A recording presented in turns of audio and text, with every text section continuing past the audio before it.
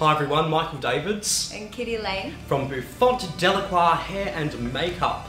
Now, you might be looking at Kitty and she doesn't look how she normally looks. No, I don't. There's a little bit going above the eyebrow, which is terrible, but it's all for a purpose. Absolutely. We had one of our friends call up and she's an MC and she's going as the one and only Elvira Mistress of the Dark. And she called us and asked us to put together a wig for her, and we don't do anything by halves. No, definitely not, especially not you with wigs, do you? I know. And I have seen there are a few Elvira wigs on the market, and I don't know why, but they don't quite hit the nail on the head. So we're going to show you how to make one. You will need quite a few things. It is probably not the cheapest project, but if you want an authentic look, this is the tutorial that you should be looking at. Definitely. Yeah. And Kitty did her makeup today as well. Yeah, I had no idea that Elvira was, Jesus, she was the most colourful goth in history. I know. So I just looked at a few face charts, some old photos of her, but don't worry that I've done it already. We will be posting a separate tutorial on exactly how to do all of this. And I've got something to confess. In fact, Kitty knows this. I've never been a tattoo man.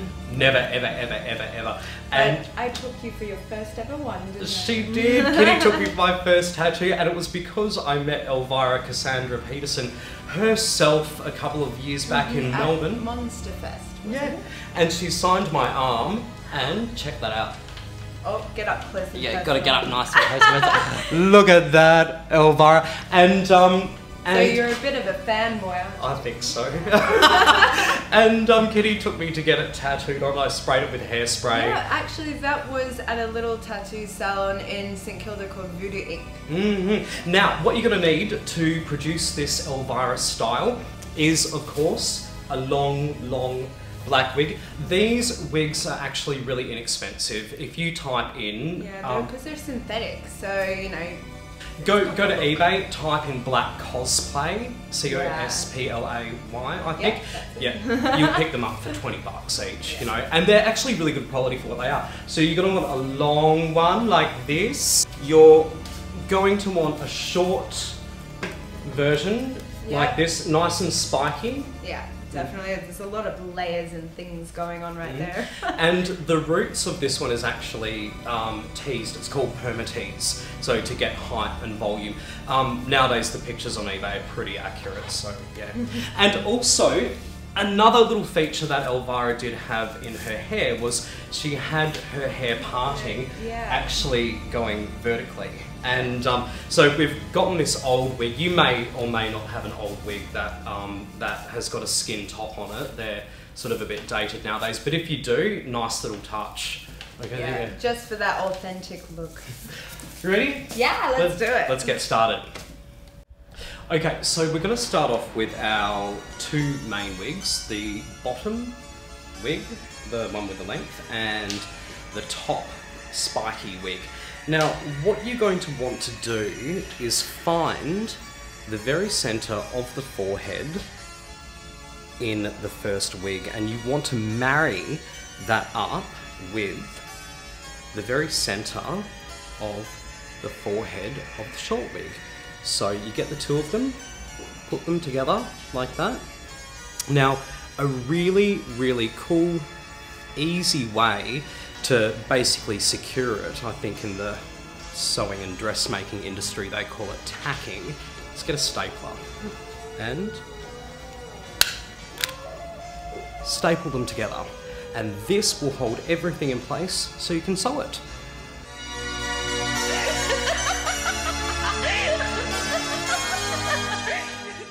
To sew the two wigs together, use a strong upholstery thread. This will make sure that the wigs do not come apart. And to secure them together, make sure you sew at least 1 to 2 inches either side of the centre parting. The technique I'm using is called a blanket stitch or a pillow stitch. This is extremely strong and will hold the wigs together beautifully.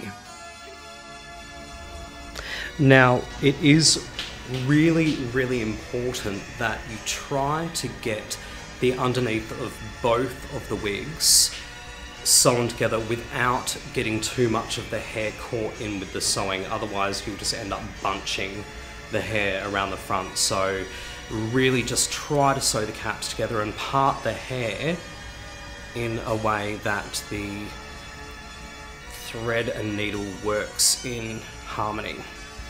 Okay, so we've tacked the 2 wigs together, the long wig and the short wig.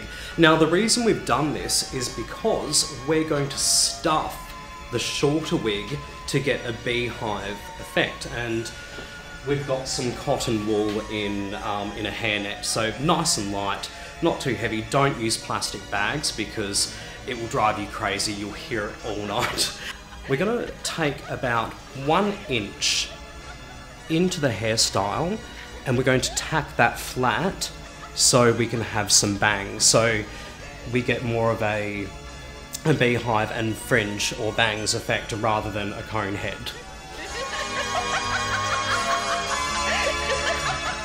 And do that about 3 or 4 times.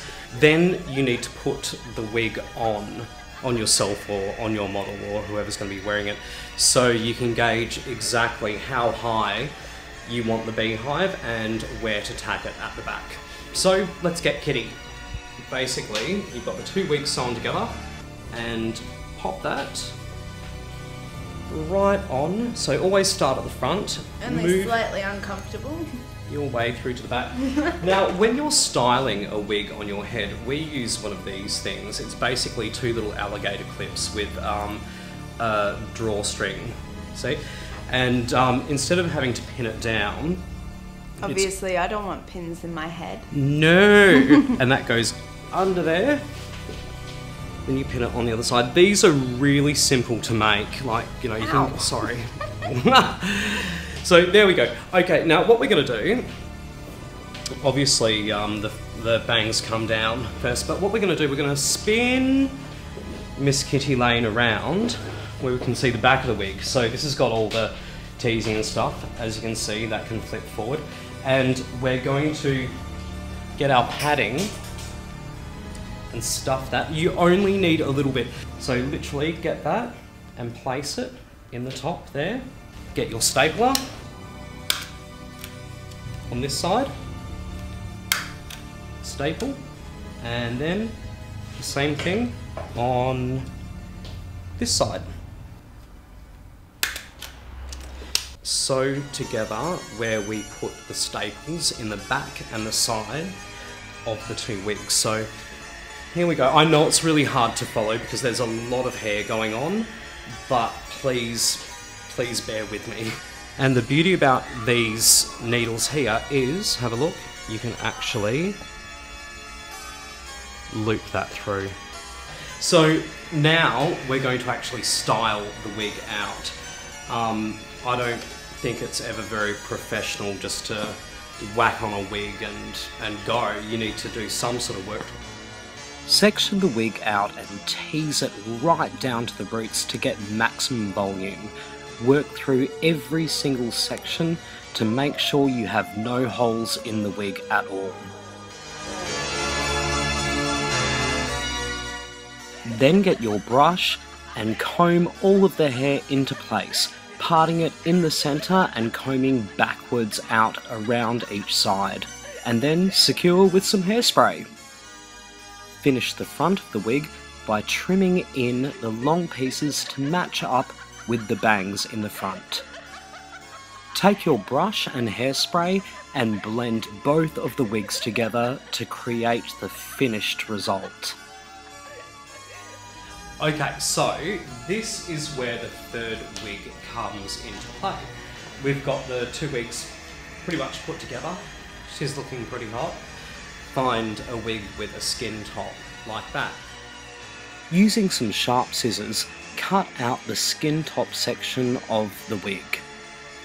Slicing out excess hair will ensure that the skin parting will blend seamlessly into the rest of the wig.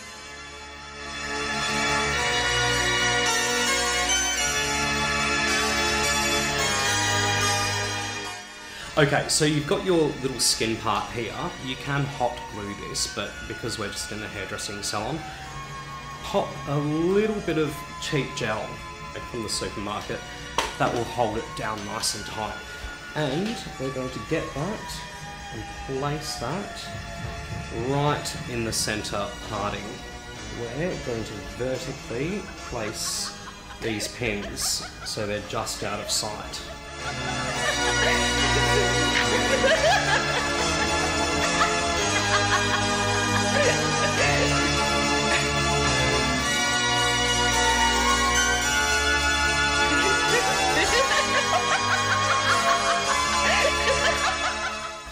Alright, I think it's time for Miss Kitty to pop this on and we can show you how it looks. Let's go.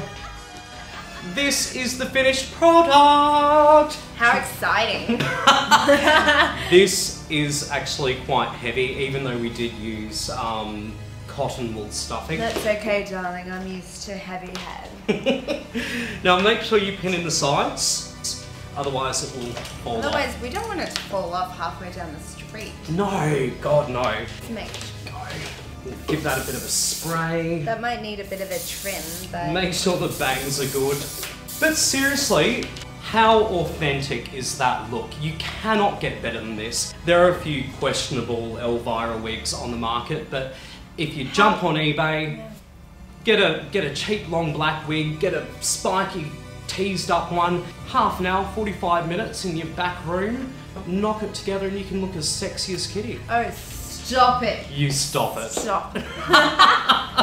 So please follow us and subscribe to our channel, Bouffant Delacroix. My name's Michael Davids. And I'm Kitty Lane. And all of our information is down below. Facebook, Twitter, Instagram. everything. Everything. We'll see you next time. Bye, darling. Unpleasant dreams.